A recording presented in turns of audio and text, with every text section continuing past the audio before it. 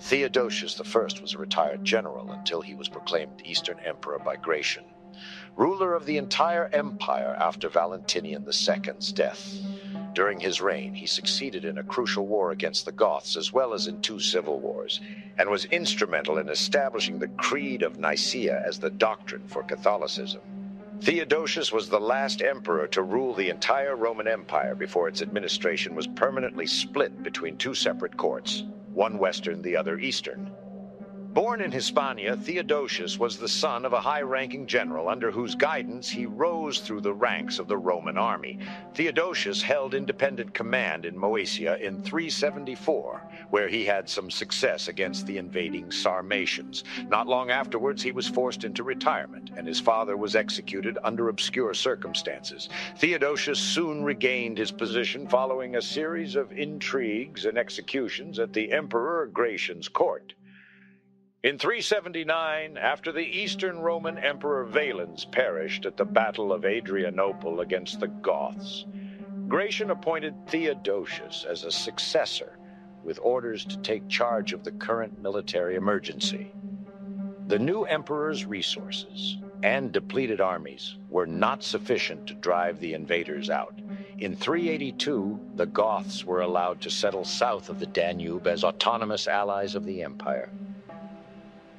In 386, Theodosius signed a treaty with the Sasanian Empire, which partitioned the long-disputed kingdom of Armenia and secured a durable peace between the 2 powers. Theodosius was a strong adherent of the Catholic doctrine of consubstantiality and an opponent of Arianism. He convened a council of bishops at Constantinople in 381, which confirmed the former as orthodoxy and the latter as a heresy. During his earlier reign, Theodosius ruled the eastern provinces, while the west was overseen by the emperors, Gratian and Valentinian II, whose sister he married. Theodosius sponsored several measures to improve his capital and main residence, Constantinople, most notably his expansion of the Forum Tauri, which became the biggest public square known in antiquity. Theodosius marched west twice in 388 and 394, after both Gratian and Valentinian had been killed, to defeat the 2 pretenders, Magnus Maximus and Eugenius, that rose to replace them. Theodosius's final victory in September 394 made him master of the empire. He died a few months later and was succeeded by his 2 sons, Arcadius in the eastern half of the empire and Honorius in the west.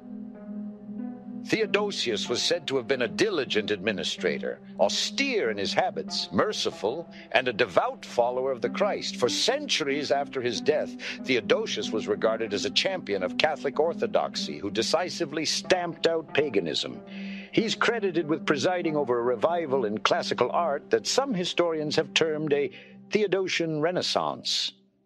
Although his pacification of the Goths secured peace for the empire during his lifetime, their status as an autonomous entity within Roman borders caused problems for succeeding emperors. Theodosius has also received criticism for defending his own dynastic interests at the cost of 2 civil wars. His 2 sons proved weak and incapable rulers, and they presided over a period of foreign invasions and court intrigues which heavily weakened the empire. The descendants of Theodosius ruled the Roman world for the next 6 decades, and the East-West division endured until the fall of the Western Empire in the late 5th century.